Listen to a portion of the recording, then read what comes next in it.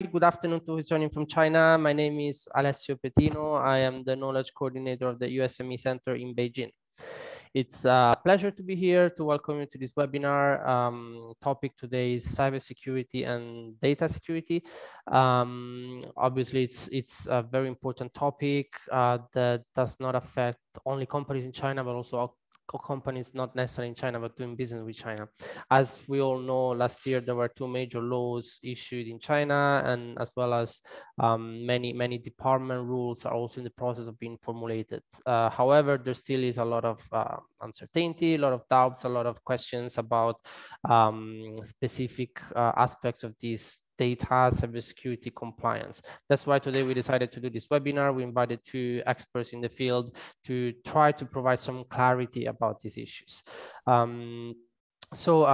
This is going to be a bit interactive today. First of all, we have collected, before this webinar, we have collected already a series of questions from relevant companies, interested actors about aspects that want to be covered, and we're going to respond to these questions during the webinar. At the same time, we invite all the participants to submit to intervene at any time by raising your hand. We would like to have a direct contribution from your side, so raise your hand and we will give the floor to you. Also, Valentino and Simone, the two speakers, are going to make this webinar pretty interactive, so it's not going to be a lecture like a non-interactive kind of event.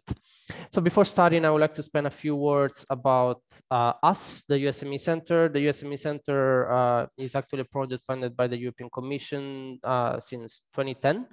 Our mission is to help European small and medium enterprises to get ready to do business with China, to get to know China, to know what are the issues, what are the challenges and the opportunities. We are implemented by a consortium of 5 chambers of commerce and business organizations, among which the Italian chamber is the lead.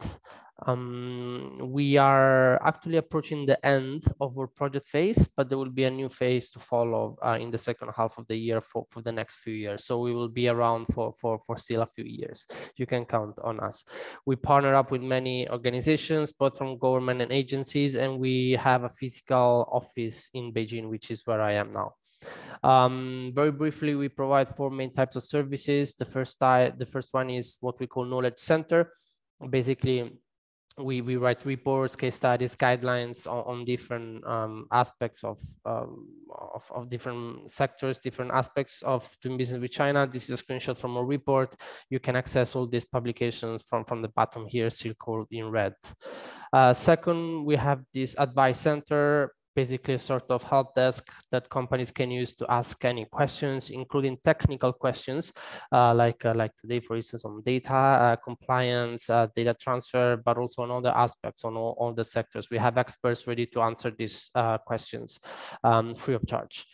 Then we have, we also have database of frequently asked questions and so on.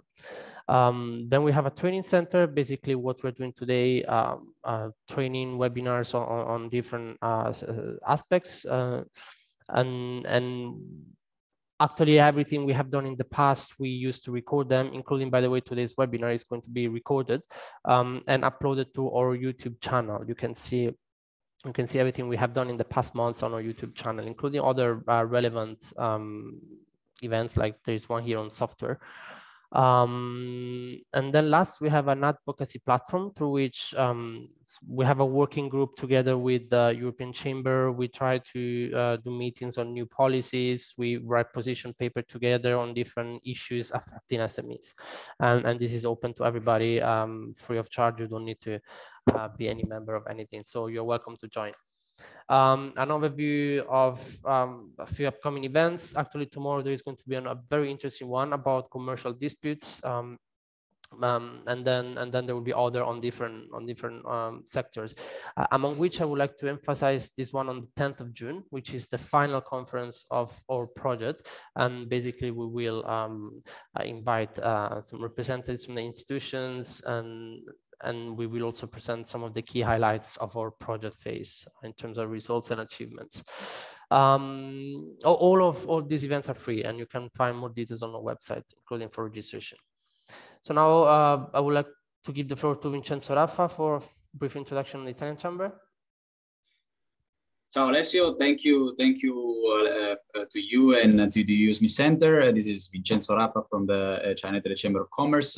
I just want to very briefly brief you on who we are, who is the Italian Chamber. The CSCC is the only business organization that is recognized by both the Italian and the Chinese government. Of course, the Italian government Ministry of Economic Development, the MISE, and the Chinese Ministry of Civil Affairs, the MOCA.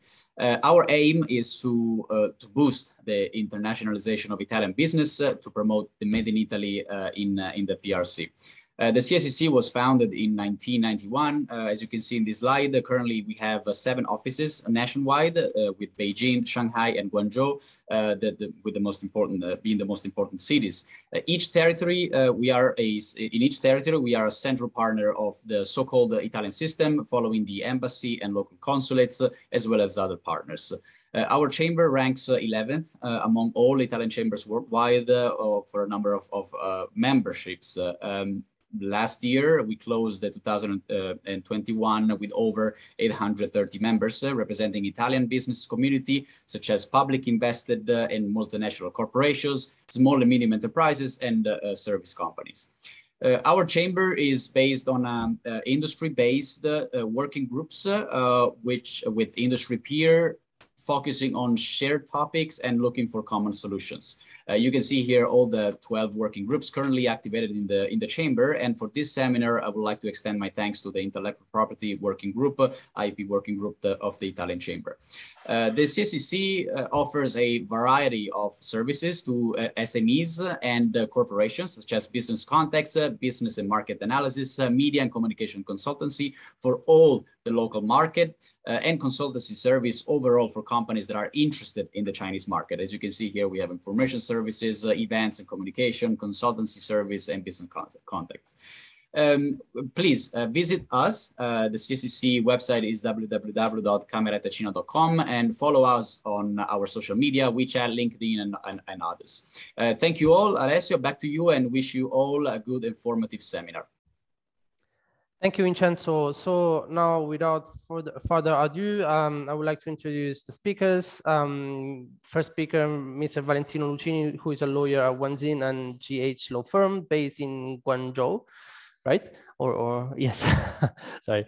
So yeah, Valentino is an Italian and Spanish lawyer working for this very renowned Chinese law firm for almost 10 years. He's specialized in cybersecurity, TMT, technology transfer, and all these technology sectors. And he works with many cross-border cases in Europe, Italy, Spain, but also, and of course, China. He's also an arbitrator at the Hainan Arbitration Court. And also participates in many of these committees and platforms for in this sector. Thank you for being with us, Valentino, today. Second speaker is Mr. Simone Ciampi, who is the General Manager of Exprivia China. Exprivia IT Solutions Shanghai. Simone is based in Shanghai and has been living there in China for more than 10 years. And he has a very rich experience in the IT sector. Exprivia IT Solutions is a leading Italian company in the ICT market and technology partner for European companies in China, specializing in IT infrastructure, cloud solutions, and so on. Maybe I'll leave a more detailed and cooler introduction to you. So thank you as well, Simone, for being with us today. And yeah, the floor is yours, I guess. I see one hand raised, but maybe we can wait a little bit. We can start the presentation first. So I'll stop sharing my screen and you can share yours.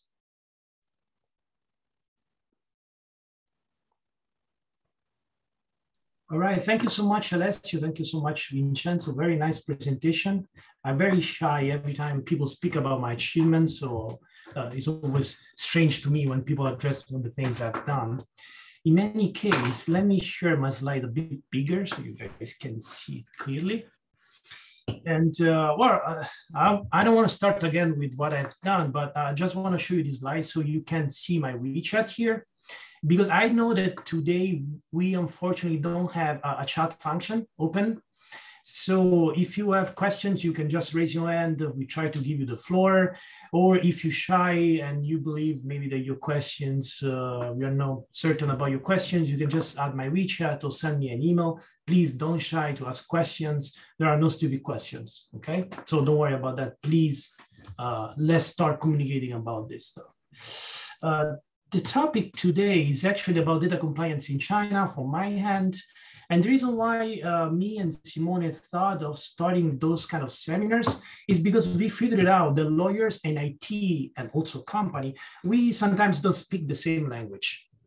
What do I mean about that is that when I'm called by clients to speak about data compliance and maybe an IT guy is involved, I usually don't understand what they're talking about when it comes to security, when it comes to internet connection and whatnot. So the best is actually to get it together and try to have a common language, common knowledge, so we can actually overcome the issues, right? So that's also why the main topics of today are three. We have a legal landscape. I'm going to introduce the three major laws in China. On the second point, I will give the floor to Simone, which will explain to you guys some more technicality or technical instrument you can use to make your system more compliant with the Chinese law. It may be safer. And later we take the floor back, which I will provide a summary of steps you should take for cybersecurity and data compliance. And we will go on with few suggestions, and we will answer the model questions we received from Alessio a few weeks ago. First of all, I would like to say that security, when it comes to IT infrastructure and compliance, they're not the same thing, right? Because when it comes to compliance, the very basic step in order to have a system secure. But if you just follow compliance, does not mean that your IT structure, your web application, for example, your website or your e-commerce platform is secure from attacks, okay? Those are different things. In fact, most of the attacks on big company, were done when those companies were fully compliant, okay? We're following the law because the law provides some basic rules, but the hackers are smart, so we're one step ahead. If they miss further step to contain those attacks, we will also check later what things we're supposed to do to contain them. But let's start from legal compliance. As you may know, we have three major laws now fully effective in China. The first of which, the first of which is Cybersecurity Law, which was, I think, enacted in 2017. Data Security Law, which was effective last September. And Personal Information Protection Law is the most recent. It is dated on November, so effective from November, right? So first, let me say that China is not reinventing the wheel. What do I mean about that is that a lot of those principles that you see right now, they're nothing new. Even relate to privacy protection and whatnot, all those kind of things are things that we saw abroad for many, many years. I mean, data breaches is not something happening since 3 days ago, right? It's something that happened 20 years ago, 30 years ago, and whatnot. And when it comes to privacy and personal information protection, in Europe, for example, we have a directive in 1995, they already set the floor for it, right? So, because those are not new things, and the fact that you're hearing maybe just right now, it may be a problem. It means you are not paying enough attention of the data compliance. And if you think what I'm explaining is very overwhelming, very welcome to hire a lawyer that has the same hairstyle that you can see, like your lawyer, very stressed to follow all those changes. So first thing, cybersecurity law, right? You may have heard about it and you say, okay, what's that? Basically, this law, it's a kind of framework law that applies to individual entity in the PRC that have access to internet. Okay, so if you are in China, in the border, you have a company, you have servers and stuff, you're supposed to follow the cybersecurity law. It does have some extraterritorial reach, but it's more limited with respect to the other two laws we will see later, right? And who should follow? I mentioned that it's individual entity, but it's every individual, any entity should follow this. Well, in fact, the cybersecurity law provides us three main subjects to the law. The first one of which is critical information infrastructure operator, CIO, which is usually company that are pretty big, maybe state-owned enterprise, which are in the business of energy, transportation, water, right, finance, public service, all those kind of things. They have a very huge impact on the population, right? If you are a small company, even though you make billions of RMB, you might not be considered a CIO if you don't have a big impact on the population. So it's not, doesn't really matter your revenue. What matters is the impact on the nation and on the infrastructure at war. So in case there is a problem with the CIO, you can understand that this will endanger national security, right? We can give you a very simple analogy. Now that in Europe we have this issue with the Ukraine war and Russia, the fact that Russian may cut the energy supply for gas could be a problem for Europe, right? And for everybody else that is actually buying this energy from them. And this is a very similar thing. So if one company in China handled the water supply of a city or a district, that this problem may have a very big impact to the city, right? The second subject, the network operator. Network operator has a very broad definition because it's any entity that owns and manages a network. If you think about a network, could be just a two computers connect to the internet or connect to each other, right? That's created already a network. So if you have computer, you manage computers in China, you could be a network operator. So you will have certain obligations.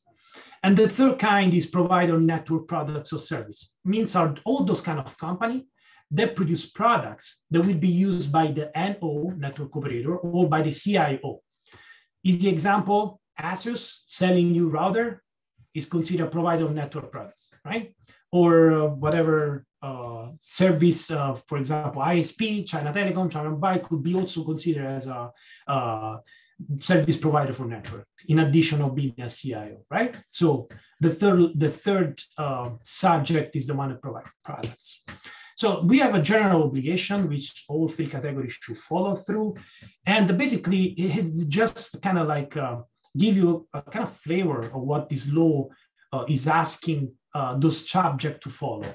And the first one is you need to have an internal security management rules and an operational procedure. Why? Because if a problem happens on your network and you don't have a procedure, okay, you don't know what to do. And the longer you don't know what to do, the bigger, the greater the damages, right?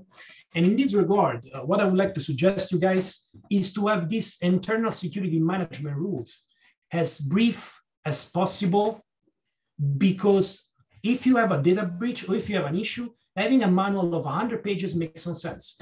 The time you go through 100 pages, you already spend 3 months trying to understand what happened, and the damage will be greater. So usually when it comes to cybersecurity compliance, I tell my client, okay, you can make us management rules of, I don't know, encyclopedia, 100 volumes, but please try to make a one-pager thing, which if there is a problem, anybody can read it, follow through it, try to solve the issue.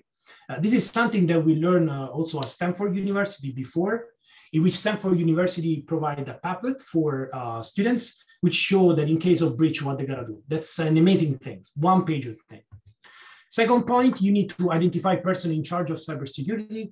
Means you need to have somebody in your company that, if you manage a network, knows what's happened, okay?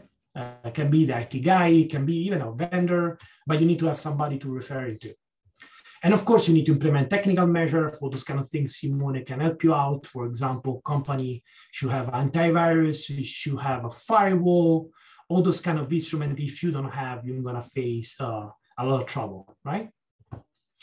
And of course, it's not just a measure to prevent issue, it's also a measure to monitor and record the status of the network. This is like called the Toro paradox, in which people are very strong on the outside, they have the greatest antivirus and firewall, but when somebody's in, they don't have nothing to monitor what's happening inside the IT infrastructure, and the hacker can just, escalate the credential, becoming a root. It's called a root credential, which can do anything he wants with a computer. It can basically do as you wish. You can download files, they can see your trade secret and whatnot, right? And you're supposed to keep those kind of monitoring tools for 6 months. The reason why it's 6 months, I think, is because usually companies are pretty slow to understand an attack happen. Hackers are very fast to come in, but companies usually spend weeks before to know there was a leak, there was somebody in their network. And for this reason, it's best to have a longer, let's go log, so we can see really if something happened and when it happened, right? And so it is provided by the law of 6 months. The other point is you need to create a kind of category of data. So if your data are important, I will explain to you later. And maybe later I will also show you what we have done for a client about data mapping. So basically you need to know what data you receive, what do you do with data, if this data is important, is critical or not. And you need to have this until a point of redundancy. Keep in mind point of redundancy, because you need to demonstrate how the data is collected until the data is destroyed, if it's destroyed, if it's personal information, for example. So this data redundancy is something a lot of companies overlook. They believe, okay, I know that this is important data, but I don't tell you where it's stored, where it's transferred, and maybe if I should destroy it because I don't need it anymore. So point of redundancy is really critical. And of course, you need to backup, encrypt all important data, even though important data is defined by other draft. Backup is important because in case you got a ransomware, Simone will make you an example. Not having the backup means you are victim of the ransomware, let's say hacker team. And if you don't pay, you're gonna lose all your data. But if you have a backup, you can simply like, I don't care that you encrypted my data. I have a backup, do as you wish. This is something, an option that you have to be back in operations. And make emergency response plan. This is pretty clear. So in case you are a network operator, so you are not the big guy, you have other obligation, especially if you are providing certain internet-related services. For example, you allow users to post on a, I don't know, on a blog or a social network or not. So in this case, you need to oversee what the user are actually disseminating. So if they're disseminating information against the Chinese government, or they're saying something that can create some trouble, you need to oversee that, and you could bear liability. So when you open function for people on your web application to post anything, you need to be extra cautious, okay? Because people can post all crazy things when they have the power to do so. And in case there is a user that's transmitting something illegal, you should stop them. I can make an example. If you know their user is using your web hosting website to actually give access to, I don't know, movie against the copyright. So basically infringing movies, like pirate movies. In this case, you need to stop them because it's a violation, of course, third-party rights. So you need to supervise it. And of course, you need to buy certain products that are in line with cybersecurity law. So this is also very relevant. In case you are the big guy, the CIO, of course, because you're a big guy, you need to have special security management structure, which you need to be bigger. You need to be more concerned also about the education of your employee, because I think it's around 70% of attack are caused by phishing attack, which is a way in which hackers use social engineering to convince people doing things that they usually don't do it. I could have a video maybe where I show you later how can I do a social engineering attack in 3 minutes, but I will spare you for now. Just make sure that your employee knows they don't have to click the wrong email. If they see that the subject or the attachment is suspicious, always have the IT guy supervising things that look suspicious.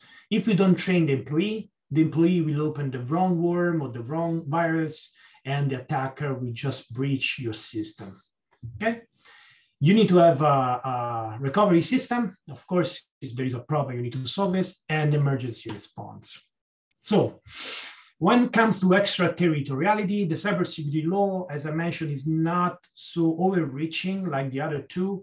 It just said if you are outside China, and in theory, you should not apply this law in the very first place, but the fact that you are outside, you can still create damage to China, okay?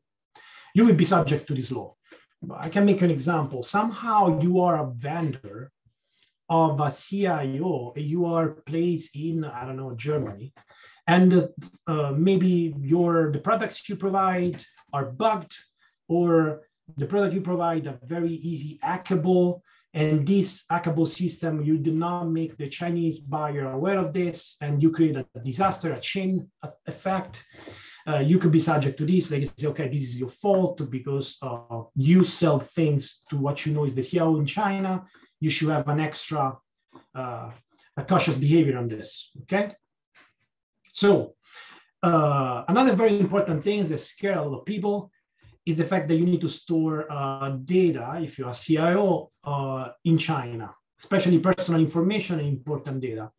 But in fact, if you look at the cybersecurity law, data security law, and PIPL, which is the one about personal information, to me, it seems like you basically need to store every data in China, because for any transfer whatsoever, you need a kind of approval by the authority. So, and even though a company, they may collect data directly abroad, they could fall under the so-called international transfer rules based on a recent draft by the TC260 that was issued, I think, a couple of weeks ago. It was a guideline regarding the certification, obtaining a certification for export. In that provision, they say that also companies that collect data directly from outside, they need to actually go through the international transfer. Without international transfer approval, you should not do that. You should not collect it. Just to give you an example, I'm an Italian platform, right?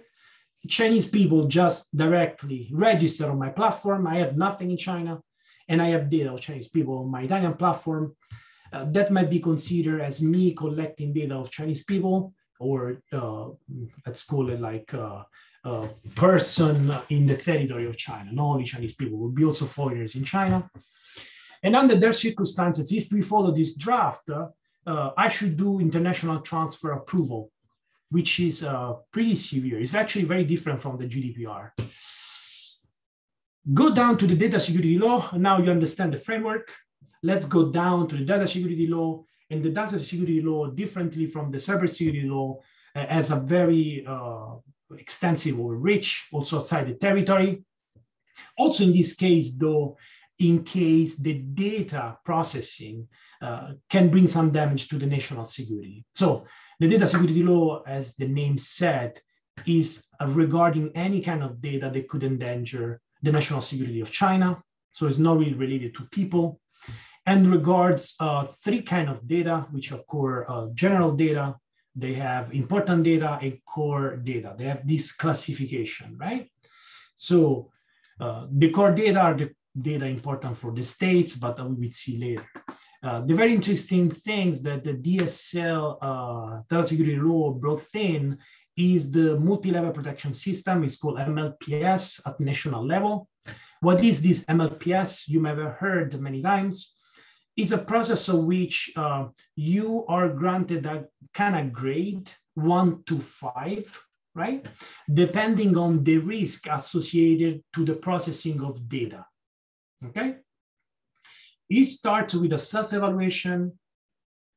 If your data do not endanger so much people, you can be level 1. If you go from level 2 to 5, which is the greatest level, okay, you need to go through an assessment by an authority, and this authority will give you guidelines that will tell you, okay, you need to buy this kind of product to make your network more secure. You need to use this kind of VPN, and so not. So from 2 to 5, you will have much more obligations, much more even cost, because for the level 2 up, it will cost 20,000, I think, US dollar up, just to do this, which is a lot of money, right? And MLPS actually is a series of, how to call it, standards, I think. It's a series of standards, not just one piece of law unified. Plus you have one that is already still in draft, which is a pretty complicated piece of legislation per se. But let's see what you're supposed to do based on the DSL. As the cybersecurity law, you need to have a management system. If you don't have, and by mean you don't have means that if anytime somebody come to your company in China and they ask you, do you have anything about cybersecurity? And you don't come out with a piece of document, they believe you are not compliant. So you need to have something in which you explain the data processing you're doing and how you're doing to keep it safe. You need to do education for your staff and training, of course, and you need to adopt a technical measure, okay? Also here, you need to appoint a person and you need to monitor the risk, okay? Basically, it's very similar to the cybersecurity law. In case you need to transfer data based on the DSL, if you are the CIO, the one I mentioned before, you need to follow the cybersecurity law. If you're not the CEO, so you are a smaller one, there are other determinations by the Cyberspace Administration of China that we will see just next after these slides, I will show. So there is a draft that I mentioned to you coming out a few weeks ago, if I'm not wrong.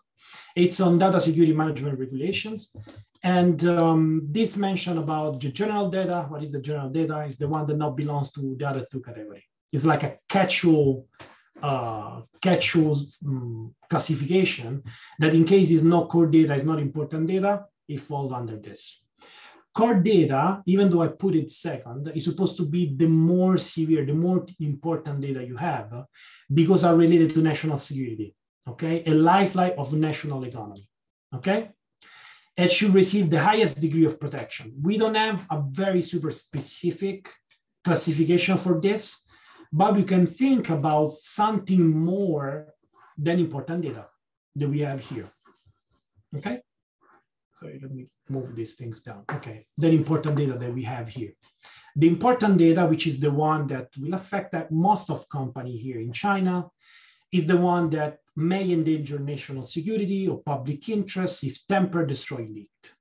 We have some example, and some of them are about the government affair data, work secrets, intelligence data, law enforcement, judicial data that should not leaked.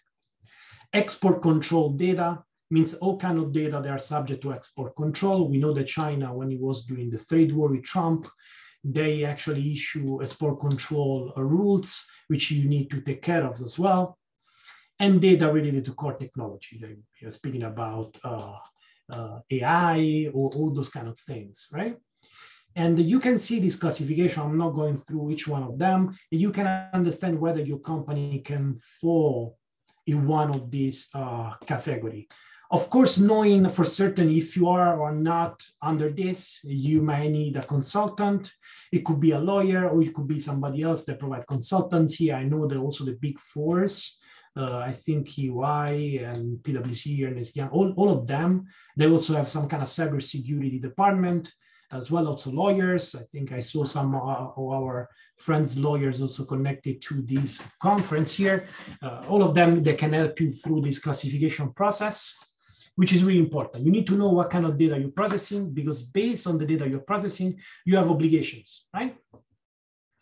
And just to give you an example, that if you process important data, you need to pass through the MLPS level 3, the one I mentioned to you, which is a bit higher than the one you can self-assess, and means involving a third-party company coming and checking this for you, right? Spending money and even reassess your IT structure, right? And of course, here I mentioned the export of this data that I will give you more detail later on. We have in the answering the questions, the model question, we have the export, how to export those data, don't worry. Going back to the third law, I know you guys are all tired of listening all those laws. The third law, the most recent is the PIPL. It's about personal information, not about business information. It's like a kind of GDPR law. And because personal information, when you apply the PIPL, you don't really need to mind corporate information like company name, VAT numbers of a company, etc. So if you run a business which is B2B in theory, and you don't collect personal information about the managers of your clients, it would be probably likely that your PIPL will apply only in regard of your Chinese staff, people here, your employees, and not for your clients. Because of course, if you don't collect personal information of your clients, the PIPL won't apply. The PIPL has the most extraterritorial reach of the other two laws. The territorial reach is very easy. You have a company here, you handle personal information, means information of a natural person, PIPL apply. So you have a WUFI, you have even a Chinese company, doesn't really matter if you're foreigners or 100% Chinese capital, you apply the PIPL, right? If you're outside and you have nothing to do with China, but the only things you do is sell to China, because China is a very big market, and having 1.5 billion potential clients, it's pretty nice for everybody, right? And in that case, you will have extraterritorial reach of the PIPL. It means that if you're a foreign company, like in Italy, e-commerce platform serving Chinese, with a Chinese version of the website, you need to follow the PIPL, even though in China you have nothing. And the PIPL, something I didn't write here, but I'm gonna mention, so you can pay attention, is the fact that under this circumstance, the Chinese legislator asks you to appoint, okay, a person here in China, so you need to have a kind of representative here in China, or establish a special vehicle, like open a company or something that will represent you. Because if you are abroad and you processing data of Chinese citizens or foreigners in China, okay, Chinese government had no way to talk to you because you are outside the territory, right? So they need you to appoint somebody here. This is exactly the same that the GDPR did. So if you look this as reverse, Chinese company offering service to Italian company without anything there, they also need to establish a representative in Italy, for example. So they use the same principle also in the PIPL.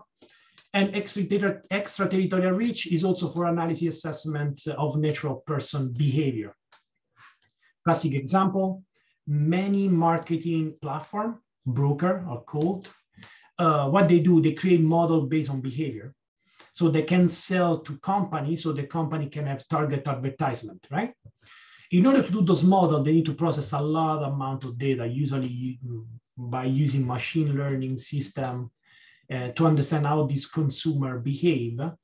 And if they collect those data by running a kind of like surveys or whatever things in China, they're also subject to the PIPL.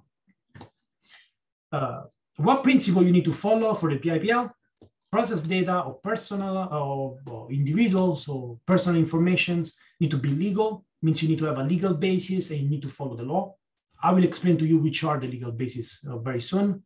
You need to be clear, a reasonable purpose, means before you collect, you need to know the reason why you're doing this. So I'm collecting your data because I'm selling you goods.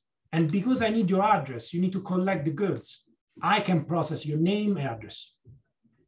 But the next principle is the minimum necessity. Means I can just process the data that are required for the purpose I fixed upon. So back to the example, I need to sell you things. There is no reason for me to have your sexual orientation because I'm gonna deliver you, I don't know, a car, right? This information goes beyond the minimum purpose. You should not collect it. You need to do it in transparent way, means you need to notify the individual you're collecting the data, what you're gonna do, when you're gonna destroy it. You need to be accurate, means you need to allow them system to fix the information if they're not precise. You need to be accountable, means not only taking responsibility for the things you have done, but also proving that you are compliant. Accountable means that when the authority come and say, are you compliant with the PIPL? You cannot answer, I did not have data breach, I don't answer. Not answering is not the solution. You need to show that you're compliant. So you need to show maybe privacy policy and what do you do with the data. And provide data security, of course. The 6 legal bases, as I mentioned, data processing have to be legal. And what are the 6 legal bases? The first one is consent. If the subject of the processing agreed with you, go for it. You can process the data. Of course, in the limits of the purpose, you inform the guy. So you say, oh, I will do this. Do you agree? Yes, you can do it. Not beyond that, okay? Perform a contract. If I need to perform a contract, I don't need the consent. Okay, so the other one exclude the consent, right? Because the consent is one. Now we have the second one, which is contract. So if need to perform a contract, I don't need your consent, because the moment you sign a contract, you are expecting me to process certain data, right? Think about how absurd it would be if, in order for me to perform a delivery of goods to you, I need to ask your consent to use your address. The fact that you sign a contract to receive goods, you expect me to know your address, right? Third one is perform a legal obligation. Think about if you need to sue somebody, and in order to sue them, you need the ID. And you go to somebody, say, hey, sorry, do you give me the consent to use your ID so I can sue you? Right? It makes no sense, right? So necessity to perform a legal obligation, a legal duty. In this case, you're suing this person. You can just use the information you have if you have the ID. So you can just go for it. Or for example, you need to pay taxes. It's the same principle. Public health, COVID, we know this principle. If there is a COVID situation or public health response, basically, we are not looking for consent for each one of the people, but we can overcome this limit. And also for individual's life, like somebody who's dying, the hospital maybe cannot ask in consent to process the name because the person doesn't respond. So in this case, in order to save his life, maybe they don't need the consent at first, and they can at least save it first, right? News, of course, newspaper can basically do almost what they want. In America, they have the First Amendment, which allowed them extreme superpower. And the last one, if the information is already disclosed, like if I publish some information online already, under certain circumstances, people seeing this could use it in a way. But this is a very complex principle. Let's not get stuck here. Okay, we know what's our situation there. So what's the rights of the data subject? What the data subject that provide us information have right to, what they can do. Of course, right to be informed. They have right to know what I'm doing with the data. They have right to say, no, I don't want you to process my data. They have right to check and ask you, hey, can you let me know what data do you have? And you need to tell them, I have this data of you. After, of course, you confirm the identity. Right to change the data if it's wrong. Like if you misspell my name, I can tell you, hey, can you change this data? And they have right to ask, how do you process the data? Okay, this could be a problem in case you do some kind of like machine learning or AI processing, because most of the time people don't even understand how the computer really came out with some model. So really explain how the data is processed under those circumstances is very complicated. In Europe, we have also some problem. And when I transfer information, it's a big trouble. So the guy need to know that you're transferring, the person need to know you're transferring personal information. And this brings us to a very hot topic, international transfer of personal information, right? You can do it only if under one of the 3 points on top, okay? The first one is a security assessment by the Chinese government. It's called the CAC, is the Cyberspace Administration of China. Big name to say is the authority in charge of the cyberspace, okay? So if you reach a certain threshold, you should apply for them. If they approve, you can transfer. You cannot first transfer it for a later ask, okay? Problem is, for this point number one, implementation rules are not out yet. There is a draft which sets certain threshold, but until we have a final rule, we cannot really do it, right? The second point is obtain a certification, means that the Chinese government will authorize certain agency to do inspection on their behalf, so which could be faster, right? But also in this case, missing implementation rule, there is a draft, very recent, and but we're still waiting for the final version. The third one, which is the one that everybody would love to see, is, okay, I don't care about checking with the government. I do by myself an agreement with the recipient of my data, and I say, I assume all liability. or we both assume liability.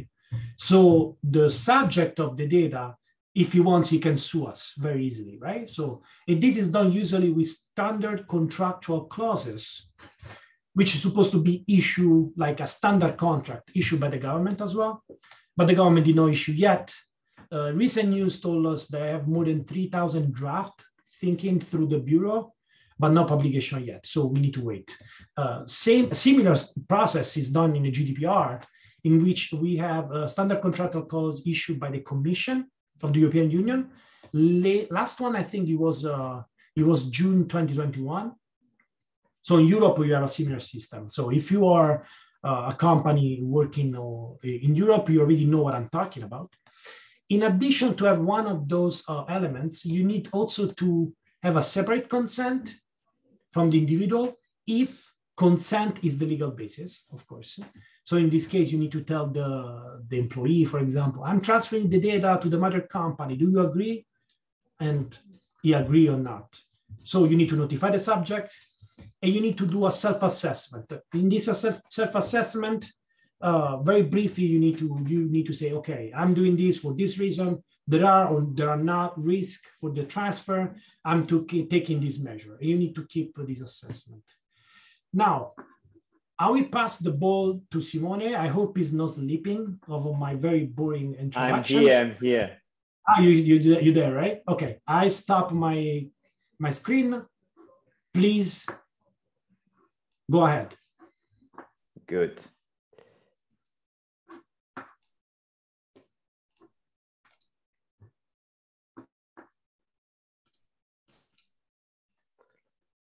Okay, thanks to the Use Me Center and Alessio, CICC, and Vincenzo for organizing the event and the webinar, Valentino for joining it with me, and all of you for attending.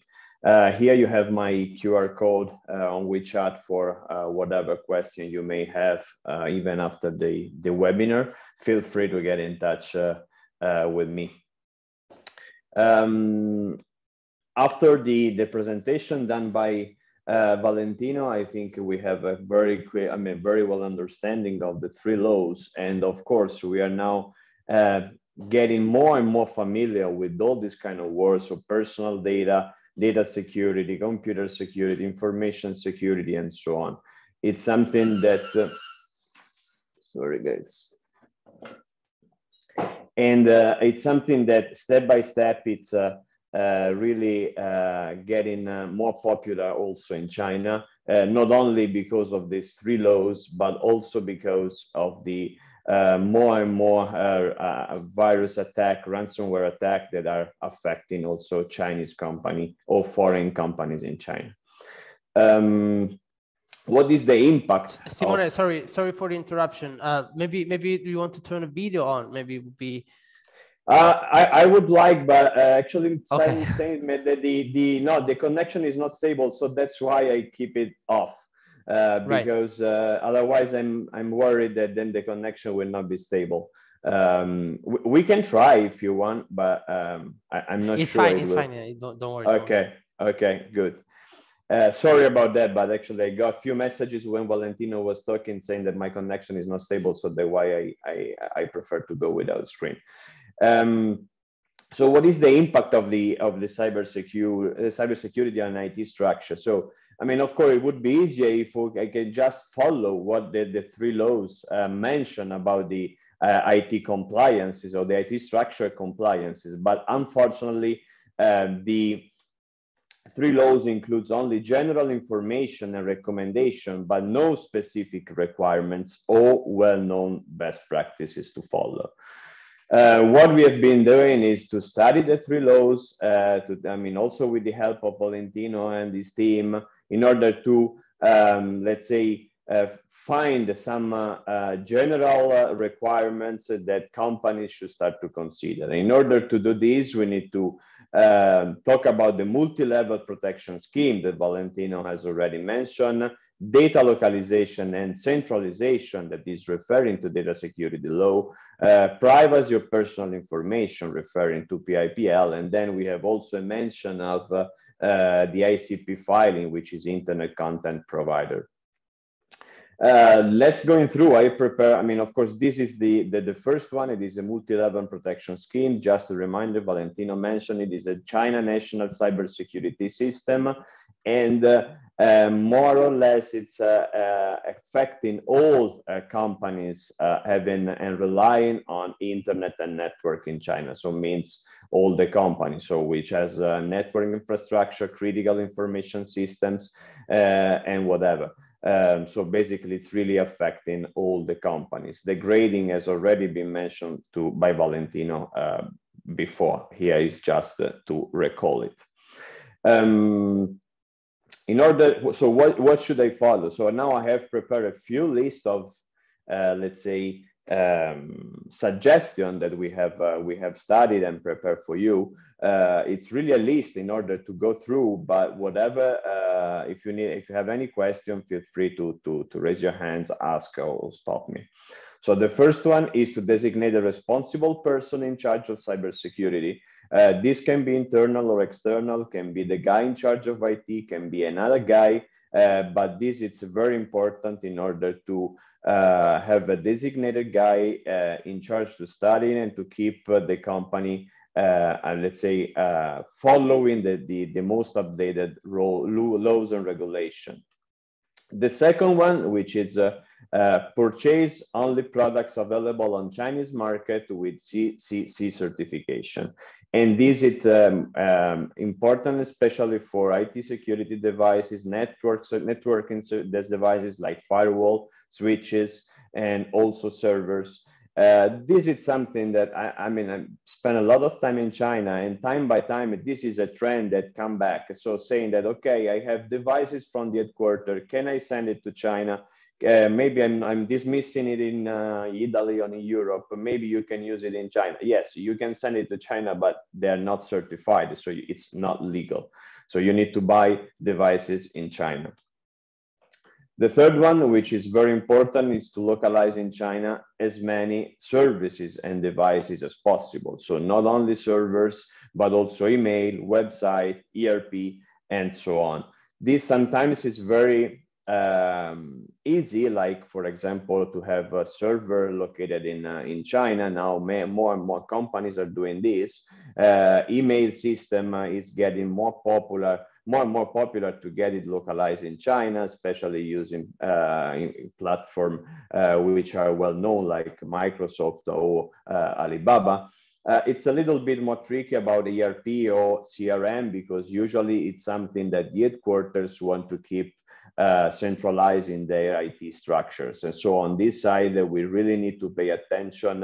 Of course, the best advice is to localize it in China in terms of deployment, server, and applications. But if the headquarters really want to keep it in their own IT structure, of course, here an assessment done by a legal and by an IT company is needed in order to understand what data are transferred abroad and if it's possible and how it's possible to do, like Valentino mentioned before. And the fourth one is very, very important. So it's enhance the security level of the IT devices. And here I'm going to be a bit technical, but I'm talking about UTM bundle for firewalls, which are very, very important to keep your networking safe. Antiviruses, not only for server, but even, I mean, also for PCs, because it's from where the virus attacks usually comes from. So those have to be, of course, deployed, but also to be yearly renewed. Usually UTM bundles, antiviruses, they release yearly updates, and this is important to do it year by year. So to put it on the budget, because it can really help to improve and to increase the security level of the company. Of course, software need to be bought and deployed with official licenses. Now it's more and more difficult to use, I mean, unlicensed or fake licenses. But anyway, this is, of course, it's always important to remind. And then we go to the backup strategies, these and recovery plans. I mean, this is a key part of the MLPS suggestions, and this is also very important to protect your companies from a ransomware attack or from let's say attacks from hackers. Backup strategies should be usually done in an online and offline mode. That means something online, like I mean, backup done on the network, so on NAS or on a different server, which can allow you to have a fast recovery in case of a small issue, a file loss, or whatever.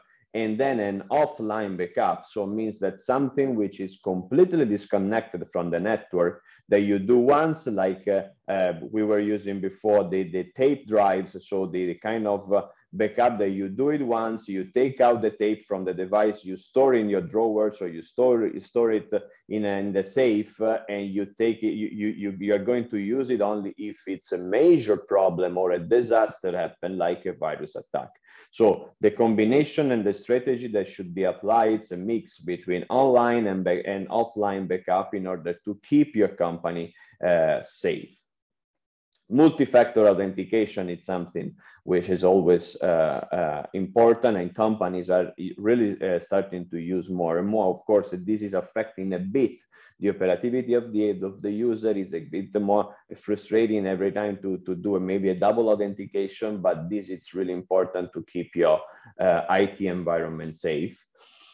Protection and encryption software. This is something that is really not well known among companies, or well, I mean, at least not really used at the moment. Are software that are, I mean, actually protect and encrypt your file. So in case someone try to get into your network, try to store your data, of course they really cannot, because your data are or encrypted or protected. Also for these specific kind of softwares, there are many. I mean, the more you encrypt, the more you protect. Of course, the more complicated is the management of the operativity of the company, of the employees, because of course, maybe to send an email, they need first to decrypt the file and then to attach it to the mail. But it's really a good help for the security of the let's say of the company. And then the last two are, the one is to create and maintain an admin list, on which we are going to record everything related to IT information, so services deployed, password, backup information, etc. And this is especially important in case of a problem, in case of something happen, because you need to have a fast response. And so only if you have everything stored and kept on an admin list, or it can be easily done. And then last but not least, it's training for the employees, of course, in order to teach them on what to do, how to do, remember them to turn off the PC at the end of the day, remind them to do not click on mail on website which they don't know if they are authentic or not, and so on. I mean, actually, if you keep the employees updated, and now there are many ways you can create, let's say, fake phishing email in order to see if the user are clicking on it by mistake or not, if they're paying attention to those kind of messages. You can, of course, do more and more tests in order to stress your IT structure to see if it's really well protected or not, and this can help as well to keep your company safe. Many of these are suggestions included in the multi-level protection scheme, but they are very useful as well to protect your company from virus attack. This has already been mentioned by Valentino before, and then we go to data localization and centralization. These are just some definition already mentioned by Valentino. So in case if you have any question, we can go deeper later with questions, and maybe Valentino or me, we can specify something later. But let's go to the other list they have prepared for you. So, I mean, according to the data localization and centralization, what should I do? One important point is to have to implement and to have one centralized IT system or platform on which you manage and you implement all your software and systems and data that you have inside your company. I mean, maybe you have different offices in China, maybe different office, or maybe people working by remote. So, I mean, actually, the good suggestion that we can give to you is to keep the system centralized in the main headquarters of your China activity, and from there deploy the services to the other office. This will help you to increase the security level of the data, and of course also to easily management of let's say all the password, all the backups, all the information that you need to keep as safe as possible. Then the other one is to conduct a data localization analysis, because especially if you are using a cloud system or a mix of internal and external services, sometimes it's very difficult to know where the data are localized. And so it's very, very easy that you may have a data transfer abroad, which you don't know. And in case of a check by the authorities, you can have trouble for that. So it's always good. There are software doing this, a company specializing on this, analyzing, doing a very good mapping of your data, where are located, where are stored, where are you utilized, who is going to access to those data. And of course, so with that kind of analysis, you can have a data classification and grading, helping you to better manage your data. Dedicated protection system, this is something that we mentioned before, but it's always useful to mention it again. And then you need to have rules to collect and to manage data, because what happened here is that maybe you set some rules at the beginning. You have a file sharing file, you start to record some information, some password, and then you forget to keep changing the password. You don't maybe people that are leaving the company, they're still maybe able to access somehow your company information. So this is always useful to keep rules, to collect the rules, to manage the data in a professional way, and to time by time change the password, update the information of your IT structure in order to be ready to be, let's say, to have a fast reaction in case of any problem. Data risk assessment or vulnerability assessment. This is very, very getting very, very popular, especially with the increase of the ransomware attack. Those kind of assessment, they are going to stress to make some deep check and find the vulnerability of your network, your servers, your PC, and to see that actually usually can be done by specific software and by cybersecurity experts. So they scan basically the whole network, the whole server structure. They scan the PC, or maybe they do a random test on few PC, and they basically give you a detailed report with all the vulnerability they find on your system with different level from high, medium, and low. And this is very helpful for the IT management and the IT manager in order to go in step by step to solve those problems. Usually we suggest to run this kind of vulnerability test once every quarter, because actually even if you do it once, it doesn't mean that after a few months your risk level is still the same, okay? Because actually hackers are very good. They are every day trying to improve their tools to hack you. So it's always good to run this every 3-4 months in order to make sure that your security level is still good enough.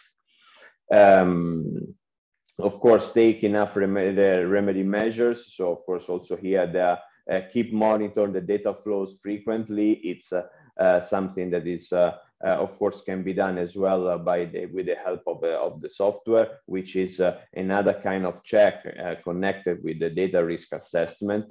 And then again, I mean, also both me and Valentino, we stress a lot on this, is to keep and do a lot of training also for your staff. The last one, it's I'm going really fast on this. It's privacy and personal information protection.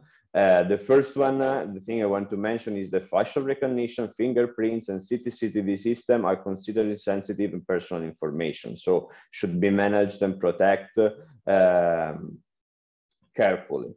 Of course, as Valentino mentioned, it's important to appoint a personal information protection officer. Can be the same guy in charge of in charge also of cybersecurity, can be a different one, but it's something that it's a must to have. Plan periodical personal information assessment, both from a legal and IT point of view. With Valentino, we are doing a lot of this, and we are seeing that it's very, very helpful also for to let companies really understand what is their level of risk, what is their current situation, and also to do to suggest all the steps needed in order to be more and more compliant. Of course, actually laws and regulation for the moment are not well defined and so strict, so you have time to adjust your IT structure to the laws, but you need to start. And so it's always good to start with an assessment, so you have the as-is situation and what you should have as to be as final and situation. So I mean, you have time to go through it, but it's always important to start with an assessment. Recovery plan are of course always very, very important. Training again, and then for whatever system managing and collecting personal information, you should be able to receive feedback from user to be able to quickly locate, export, and delete every single user records. Plan a reasonable authentication system to recognize the user who is making every single request. Separate sensitive personal information in different databases, and then perform a data masking, which is especially important if you are doing cross-border data transfer. So maybe if you are transferring data abroad and you are able to do a data masking, means that you may be able to transfer only those data which are not sensitive, which are not under the PIPL. So this can help you to keep some data outside, but to be compliant with the law. Valentino, I finished with all my technical and boring parts. So if you want to going ahead, I will stop my sharing. Oh God, thank you so much, Simone. I felt asleep and now I recover. Kidding. I know. It was a great presentation. No, it was a great presentation. I love it. Every time you speak about this, I'm very fascinated. So now for the one of you who are still online and willing to see something, I will show you first steps that should be taken, okay? When it comes to data mapping. So as Simone mentioned, and I mentioned before, you need to classify data, right? It's the very first step. If you don't know what data do you have, how can you assess, how can you say you're compliant or not? And to know what data do you have, usually you do data mapping and data flow. Both of them I will show to you, not in full, because I think my client will kill me if I show you the job we provide for them against payment. I will just give you a sneak peek of what this is about. And the first Excel that you can see here is a chart, right? And this chart it's about HR, human resources. So people, companies having Chinese or foreign employees in China, how they classify the data based on the PIPL. I'm not speaking about cybersecurity law and DSL. So you start, of course, when it comes to HR about the pre-hiring phase. So before you hire people, you receive some data. And usually this data comes from the candidate, first column, from whom, is inside or outside. So it means you receive it or you transfer, and goes to whom, means the employer, in this case, my client, right?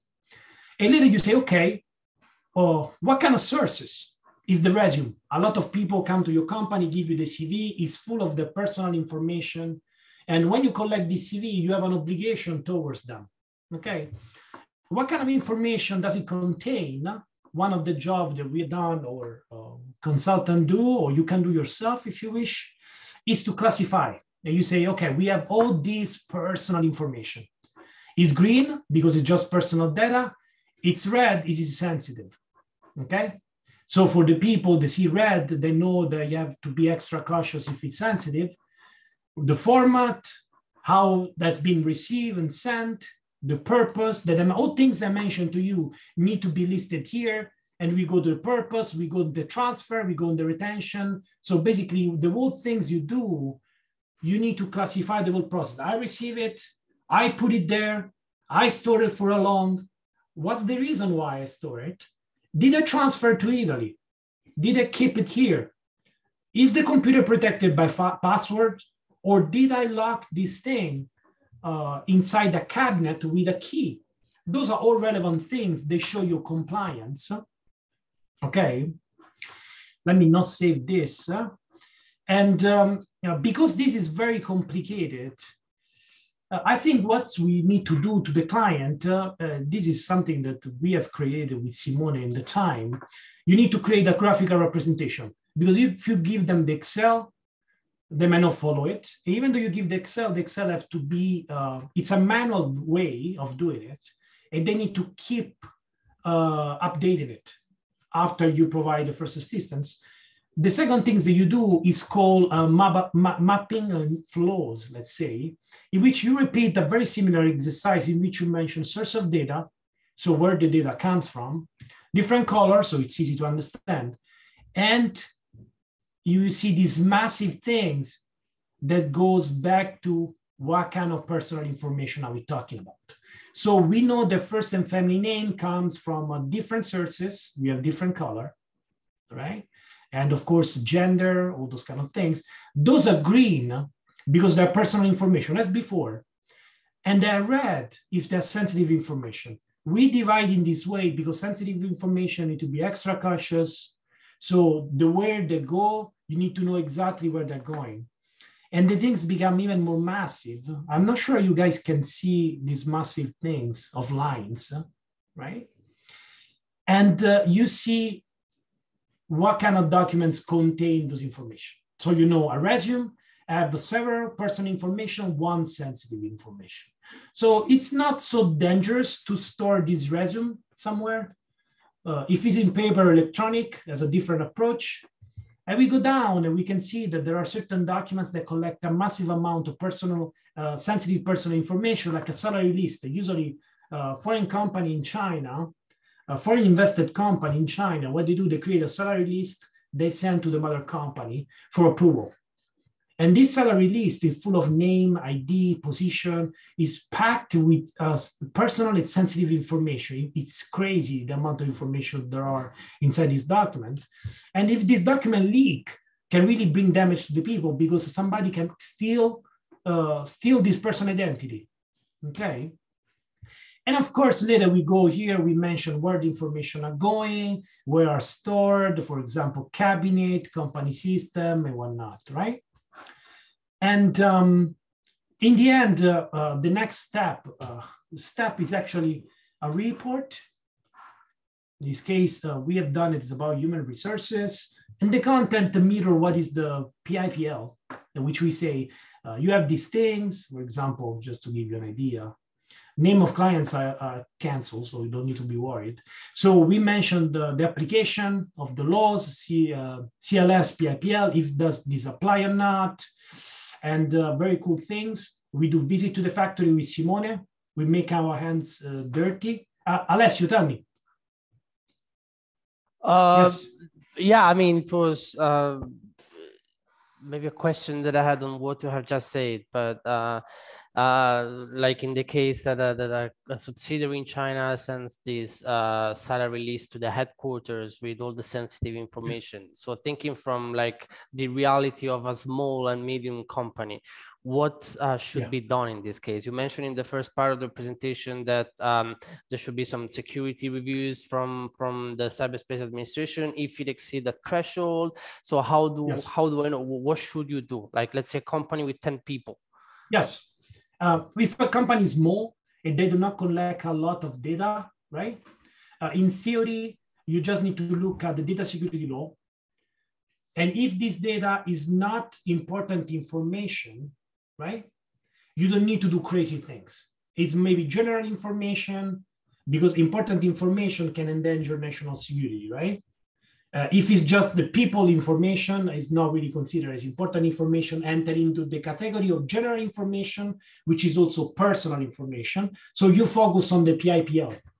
And when you focus on the PIPL, you have three choices, right? The CAC approval is for a number of information. If it's a lot, you need a CAC. If not, you can go through certified authority when they will be approved, okay? If you don't want to go through the certified authority, you need to do a standard contractual clause. You need to make a contract with the company in Italy, the company in Germany, in which kind of mirroring what the GDPR also providing, saying, we will take care of this data. The Chinese company will be fully liable if the Italian company does something stupid, something like that. And you pack this kind of agreement and you make it available in your Chinese company in case of checking. And you inform the subject that you transfer the data to Italy. So if there is a leakage on the data in Italy or Germany, through this contract, your Chinese subsidiary will be sued if there are some information which are relevant. The guy can sue, of course, to demonstrate the damages and whatnot, but this is another story. Basically, a small, medium enterprise does not need to do crazy things, okay? Need to implement maybe an antivirus on their computer, a firewall, having a backup, some minimum IT structured things. And instead of applying Article 38 of PIPL, point number 1 and 2, they just focus on the number 3, the standard contractual clause. At the moment, they are not published yet. I'm not suggesting you to violate the law by transferring information outside, but I do understand that a lot of people can stop it right now. And if you can stop it right now, you try to transfer just personal information and just the strict and necessary. Try to avoid transfer of sensitive information, or you try to make them anonymous if you can. So you need to filter the information in a way that the things are moving out from the moment that the implementation rules are not so clear. It won't create big damage if somebody come and check you, okay? This is the general idea, which I suggest. I tell people, okay, I cannot suggest you to violate the law. It's like I go to prison myself. But what I can tell you is that if you can stop it, especially some companies that we face with Simone, they have CRM, ERP system, they control the clients. And the CRM maybe is Microsoft Dynamics in Europe, okay? They bought it in Europe. So every time they insert clients' information, Chinese clients, it goes directly to the Microsoft Europe. It's not in China, right? And this is international transfer, right? It's happening. So in that case, there is a way to filter, even though because a lot of time they don't need so many information outside, okay? So for example, what's the reason why you transfer this salary information to the mother company? Is for a budget? Do you need to divide the name of each employee, or you can give them just a sum of the money they need to pay you? If you can make it anonymous, you tell them you need to pay 1 million, and they pay 1 million, right? So you can adjust those kind of things. And but of course, there is also mention, I don't remember, I think it's the PIPL. There is mention in one article by the end of the law, if I'm not wrong, that the legislator will also implement some rules for small companies. So there could be some rules in which you say, if you're a small company, you don't need to care about anything. In a very GDPR fashion, in GDPR, there's also rules that say, if you're a small company, certain reporting obligation you don't have. I think probably they could do something like that. I remember it wasn't the PIPL, maybe somebody have a fresh mind of the legislation can intervene and tell me. But yes, there is something about that. And but this is a report. What the only things I mentioned, we go there and check, try to open, you know, the cabinet here to see if it's closed. If it's open, say, you see, somebody can steal the documents. We check also if the computer has password. We check all those kind of beautiful things. And this is from the practical part. I hope it can be useful for you guys. Last part, if we have 10 minutes, we can go through the questions. What do you think, Alessio? Yeah, let's do that. Again, these are questions that we have collected from European companies before this webinar. So they likely reflect general concerns that companies have. But of course, I would like to invite again, if there is any questions from the audience. Unfortunately, we don't have the Q&A box for some reason today at the bottom of the Zoom, but you can raise your hand and just ask the question. Let's please don't hesitate to do so. In the meantime, we can go through these questions that we received. Right. So the first interesting question asks, what's the most common cybersecurity and data compliance issue the foreign company encounter in China?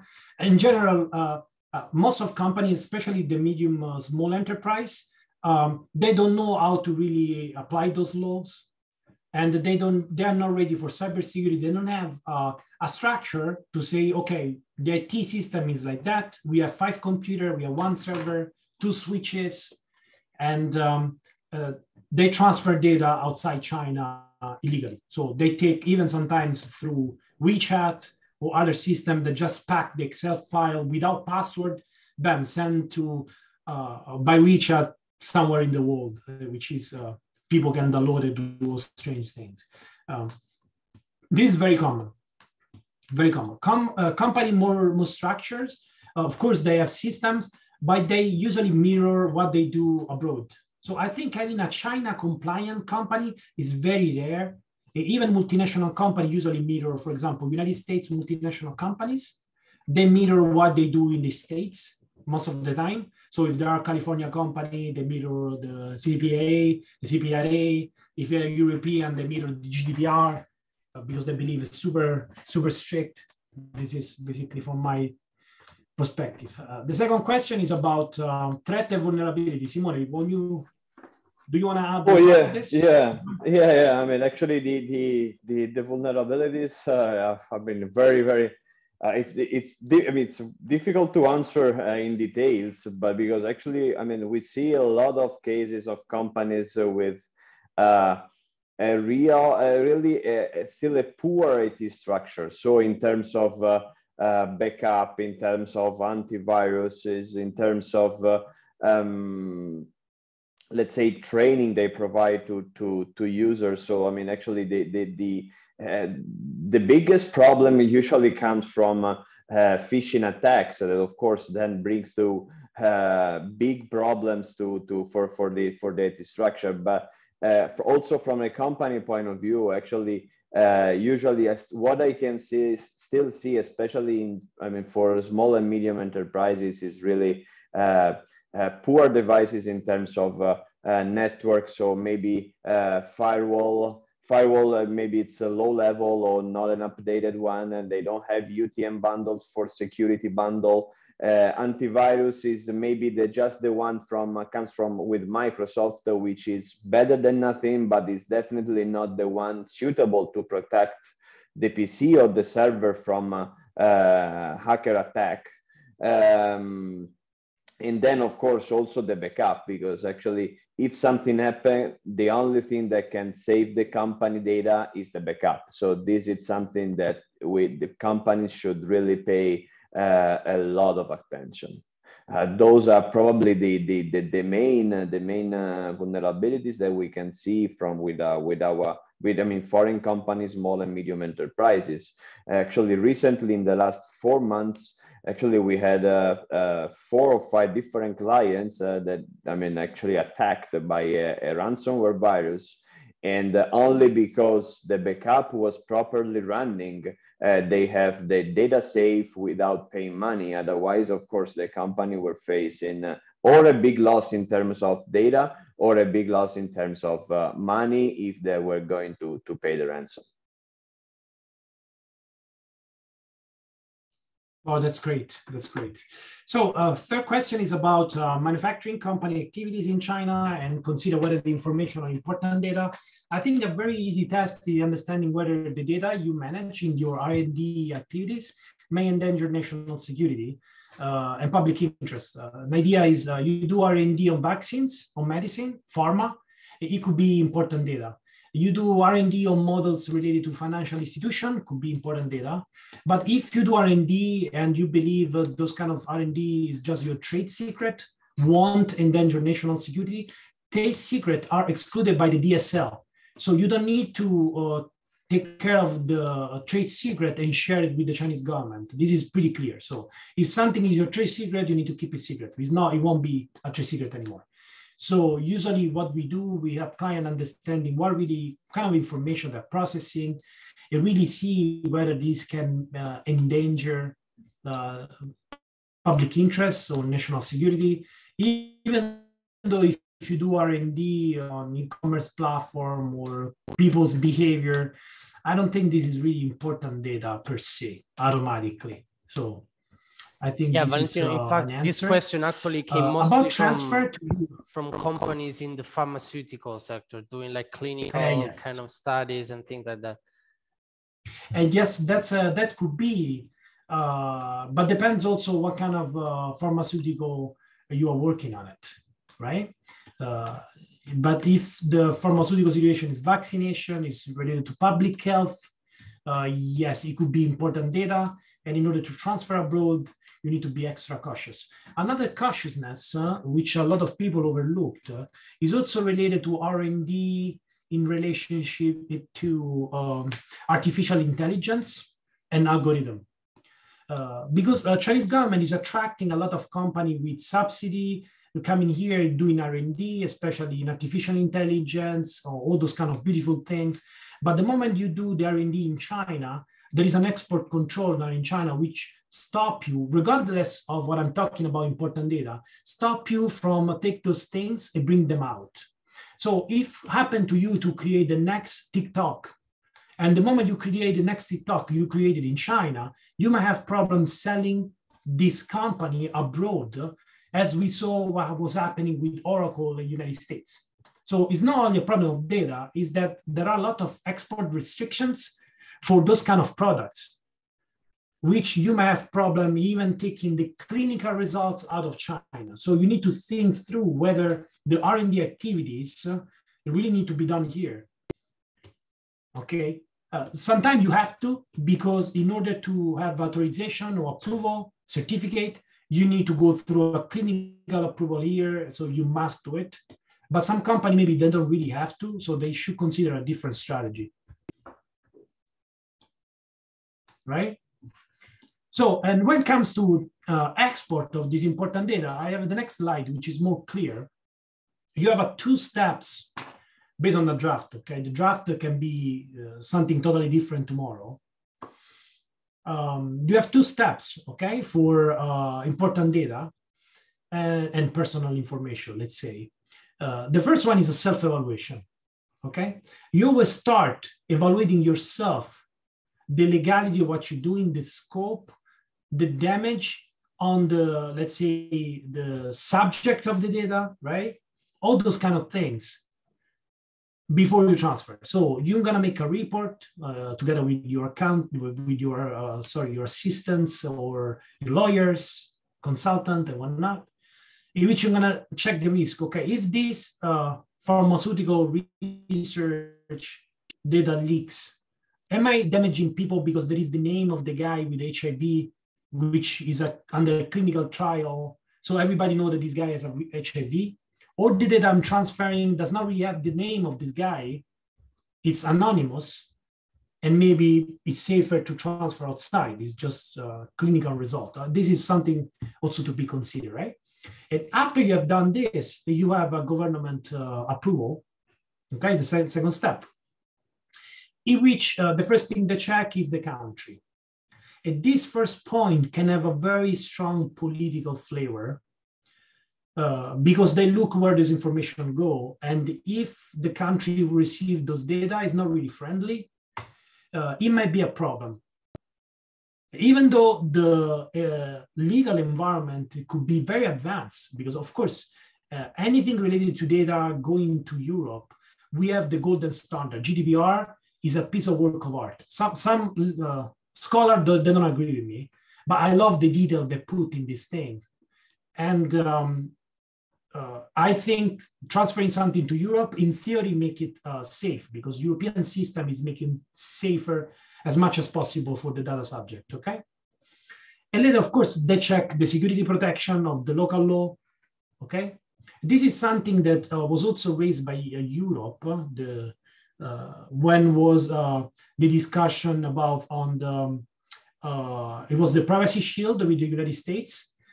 Fact that the FBI or the NSA could actually overcome all restraint in order to have access to data. And this is something Europe is discussing also with them. So, and of course, they will also look at the contract you have with the recipient.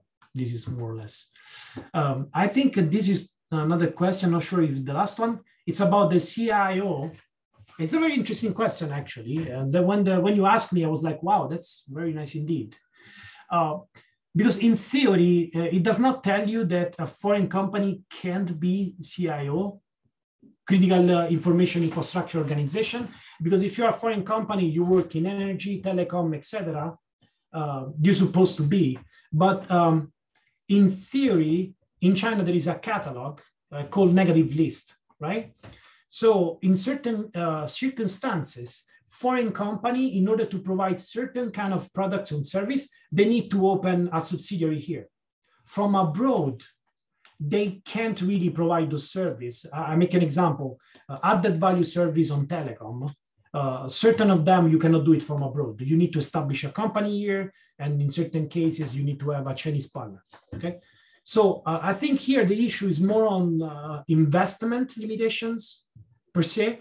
So if you want to be a CIO, probably you need to open in China subsidiary, because the industry you work in maybe is regulated. And the moment you open in China, you are a Chinese company. So even though it's invested by foreigners, it's 100% Chinese entity, okay, under legislation. Later, the capital is another story. So I think more than this. But in any case, to know if you are CIO, you need to inquire certain authority. And usually each sector has a kind of like authority that supervise what they do. Like in the telecom industry, you have a supervising authority. And usually it's the supervising authority that tell you you are CIO and you need to comply with certain rules. So if somebody adapts, they could use staff or lawyers to check with the supervisory authority of that industry whether they reach this kind of standard. Okay. Maybe let me add something. This question came from companies, especially in the environment, energy sector, like monitoring the operations of certain energy production plants or things like those. Say I have a small monitoring device, but I monitor a lot of data. So it was an issue. So it's not equal to be a CIO, because CIO is not providing just collateral service or products to environment, but being like company that work on the environment per se. So for example, if you work in the water sector, it's more water supply than maybe water pumps, okay? Water pumps is kind of an accessory to the water supply. So what they care is that the more that you are, because if you are providing service or products to them, you are the third category of the cybersecurity law, which is the one provided goods and service to the CIO. So you have a different regulation that apply to you because you're providing a kind of device. Later, the number of data that you collect, okay, may bring you be considered as a kind of like a massive collector of data, which has different requirement. For example, under the PIPL, if you collect a massive amount of personal information, you need to appoint a DPO. You must appoint a DPO, data protection officer, because you collect a massive. So if the problem is the data might not be connected to the activity that you do, right? So it really comes down to know really what they're doing, what kind of device, if it's really so important that it's critical, okay? I think we need to have a different angle of this, but it will be interesting. Yeah. Oh my God, we have other two questions. I think we ran out of time. Maybe those questions, you want me to answer, or what do you think? No, I think what we can do, we can share the slides afterwards. Yeah, we can definitely do that. And then if there are other questions from participants, please feel free to contact Valentino or Simone directly. There will be the contacts in the slides. You can also ask us. Eventually, we will be happy to put in contact. So I think we can end up here. Maybe if you don't mind stopping your sharing the screen, I also have one final slide. But I would like to thank you for the presentation. I think it was very nice. It was full of practical, let's say, practical tips that companies really care about. This is the QR code for a small feedback questionnaire that we would really appreciate if you could fill. It just takes a couple of minutes. And there are also suggestions here for other following webinars, maybe on the same topic or other topics. So we would really appreciate if you could fill it. So I think we can end up here. And again, any questions, contact us, contact Valentino, Simone directly. We will share the slides of speakers. We will also upload the recording of this webinar to our YouTube channel. And yeah, I guess we can end up here. Thank you, everybody. Have a great evening. Thank you so much, guys. Thank you so much. Thank you so much. Bye.